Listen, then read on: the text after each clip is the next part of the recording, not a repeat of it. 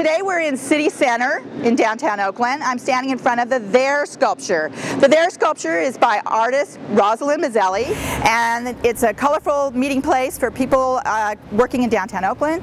And she got the idea for this sculpture from a quote from Gertrude Stein, a very well-known author whose girlhood was spent in Oakland, and she's famous for saying that there is no there in Oakland, but of course we know that's not true.